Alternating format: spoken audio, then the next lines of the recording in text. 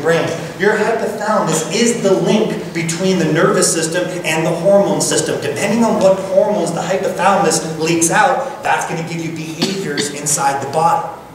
Okay? So now, everybody always sits back and says, how do hormones work, John? How does homeostasis work? Like, I don't even get it. Let me bring it down for you, okay? Because I know you've learned about the hypothalamus, and I know you've heard stuff like this. It returns things to a set point, brings things back to balance, all that kind of stuff. That's all true, but most people think of the hypothalamus like a teeter-totter. They look at it and they're like, oh, it's off a little bit, I'll just bring it back a little bit. It's off a little bit over here, I'll bring it back. But that's untrue. That is not true. I need you to really get this. Let this burn in your brain. Homeostasis is only possible in a normal environment. Homeostasis is only possible in a normal environment. Okay? You are not under a normal environment. Your body is always dealing with stressors. Always. So that is not called homeostasis anymore. That's called allostasis. Okay? And allostasis isn't a teeter-totter.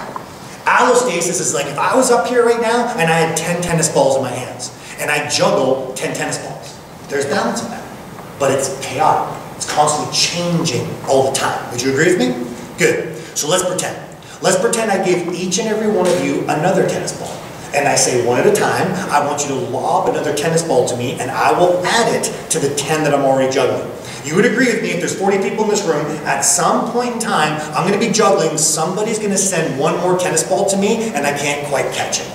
Right? I can't quite get it. So let me ask you a question. On that last tennis ball, do I drop only that last one or do I drop everything? Which one? I drop everything, correct? Why? How come I don't just carry on and allow just that one tennis ball to drop? Because I know that if I try to catch that last one, it'll throw off my timing for everything else, so all the tennis balls drop down. Yes? That in a nutshell is something called allostatic load. The point at which your body can no longer maintain balance. And as soon as your body can no longer maintain balance, that leads to disease and illness. So that last tennis ball is that kind of like the straw that breaks the camel's back. Your body's trying its best, it's coping, it's balancing, it's healing, and then there's one more stressor that comes in, and then everything starts to fall apart. So far so good? Why is that important? Because that's how your hormone system works too. Your hormone system works the exact same way. You cannot have an effect only on one hormone without having a complete cascade of events happen to a bunch of other hormones as well. You can't just affect one hormone. You have to have a change in other hormones. I'll give you an example. Okay, I'll give you an example. I'm very much into fitness. So I work out at 2 different gyms. One's really close to my office, one's close to the airport. So I'm at the airport all the time, so I work out at the other. The one close to my office is what I would call my family fitness gym. So people like us work out there. My other gym is what I would call my juicer gym. Okay? Do you guys know what a juicer is? A juicer is people who take anabolic steroids. Okay? So the people at this particular gym are powerlifters, bodybuilders, Olympic athletes, you name it. Those people who are high level of competition are at this particular gym. Okay? I'm the smallest guy in there by about 100 pounds. Alright? One of my good friends and clients, his name is Stefan. He's a professional bodybuilder and he's very open with his drug use. Okay? So I was chatting with him one day and I said, dude, as your chiropractor and as your friend, I'm concerned. You know, like what about all this toxicity in your liver, your kidneys, all this kind of stuff? And he goes, oh, Dr. John, it's a real science. I said, really? And he says, yeah, you really have to understand the hormone system of the body in order to do this stuff properly. And I said, really? Because you got to remember, let me describe Stefan to you. Stefan is 5 feet tall and 5 feet wide. Okay? Stefan is gigantic. So when someone that looks like Hulk Hogan says to you, you have to understand the hormone system of the body, well, I'm all ears at this point in time, right?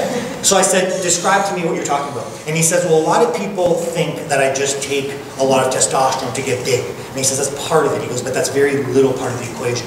And I said, really? And he says, yes. Like, have you ever heard of side effects of steroids? Like, for example, have you ever heard of things like roid rage or back acne, you're sweating stuff. I go, yeah, I've heard of that. He goes, okay, that's a perfect example of people who don't know how to balance the hormone system in their body. Because when they can't balance the hormone system in their body, you get all these crazy reactions start to happen. And I said, give me an example. He goes, okay, this is what I take. He said, right off the top, in order to get the size that I have to get, I have to inject a major amount of testosterone. But when I inject a major amount of testosterone, my own body wants to shut off its own production of testosterone. That's called downregulation, okay? But he said, but I don't want my body to shut off its own production of testosterone. So what I have to do right after I inject testosterone is I have to inject another chemical called HCG, human chorionic gonadotropin. Why is that important? Because HCG makes the brain release follicle-stimulating hormone and luteinizing hormone so that when it gets to the testicles of a man, it'll continue to release testosterone no matter how much testosterone is in the blood. Okay? But, and I said, all right. And he goes, but there's a problem with that. And I said, okay. He said, see, when you have lots of testosterone in your bloodstream, your body wants to convert some of it into estrogen. And he said, so I have to take an anti-estrogen injection in order for that to happen, to stop it. And I said, okay. And he said, but you have to understand, I'm trying to get really, really big here. He said, so in order for me to get big, I have to eat a tremendous amount of food. So in order for me to digest and utilize the food to the amount that I need, he said, I have to inject insulin in order for that to happen. And I said, okay. He said, but when I inject insulin, see, it'll bring in all this food and all this nutrients and all this sugar. He said, but the problem is I want it not to turn into fat. I want it to turn into muscle. He goes, so that's why I have to inject growth hormone in order for that to happen. He said, but as soon as I inject growth hormone, that's going to affect my thyroid hormone. So as soon as I affect thyroid hormone, I have to inject thyroid hormone in order to balance that all out. He went on and on and on for another 5 or 10 minutes about this plethora of hormones he was on to balance everything out.